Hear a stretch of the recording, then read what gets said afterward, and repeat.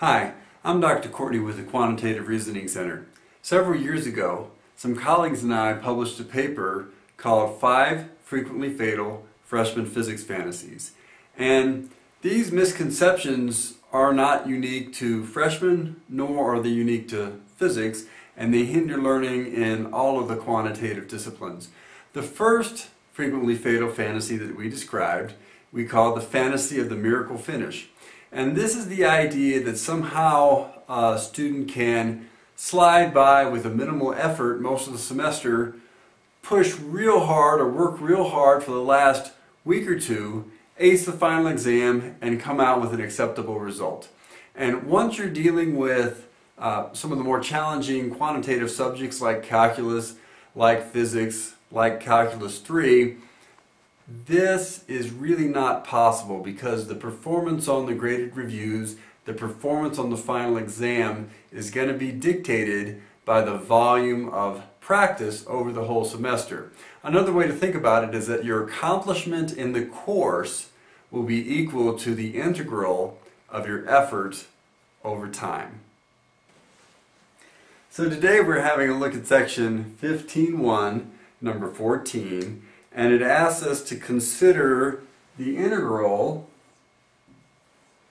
and it's the integral over a region, and the integrand is the square root of 9 minus y squared, and dA, and it's over the region R, is equal to or given by the region from 0 to 4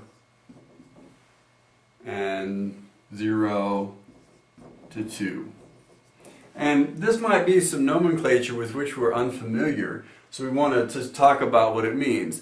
Well, this dA, it means over a region in the xy plane. So in Cartesian coordinates, you can either think of it as dx, dy, or dy, dx, where you can reverse the order of the differentials dx and dy as long as you also reverse the order of the limits. So what does this part here mean? Well, this is a region in the xy plane. Oops. We usually make the vertical axis y.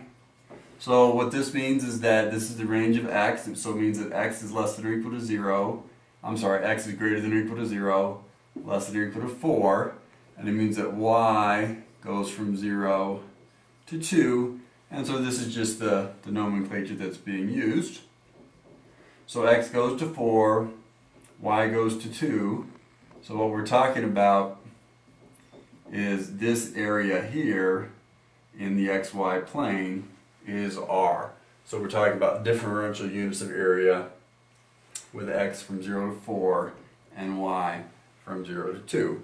And how would we sketch this solid in 3 dimensions? Well, it is possible, if you're good with perspective and whatnot, to graph the solid by hand in 3 dimensions. However, I'm going to use this as an opportunity to show off the tool Matlab, both for graphing the solid in 3 dimensions as well as for computing the integral. Okay, so here we have the Matlab window opened up, and our first order of business is to graph the solid. So we need to define x and y as real variables. And now we want to use an easy surf.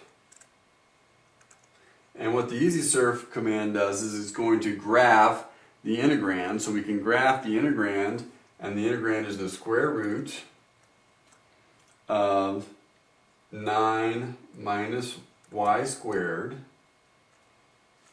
And we want to select a region where x goes from 0 to 4 and y goes from 0 to 2.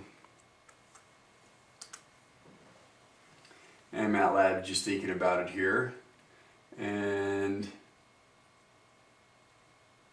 so this is our surface, so we can see that that's the integrand, and we can see that x goes from 0 to 4, y goes from 0 to 2, And we can look at it from different perspectives. If you touch the rotate thing there, and I'll make sure we get that right. Maybe it's that one. Trying to remember how we can grab it and rotate it around here. Neither one seems to be working right now. Make it a little larger. Make it full screen if we want to. Now it's working. So we can just look at the surface from different perspectives if there's some advantage to doing that. Alright, so that's the surface that we are attempting to integrate over. And now we can introduce the int command. Well, this one, it's y is the variable, but as it turns out, since the limits of integration don't depend on the variables, we can either do the x as the inside integral or y as the inside integral. Let's integrate over x first. So let's go make the inside integral equal to int, and that's the Matlab command for integration. And the function is the square root of 9 minus y squared. And we want to integrate over x first. And we go from x goes from 0 to 4. Alright, so that's the result of the inside integral. Now we can compute the outside integral.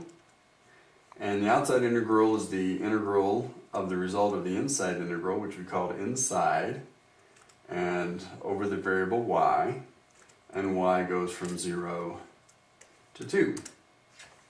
So when everything is said and done, the value of the integral is here, and that's got an arcsine function in it.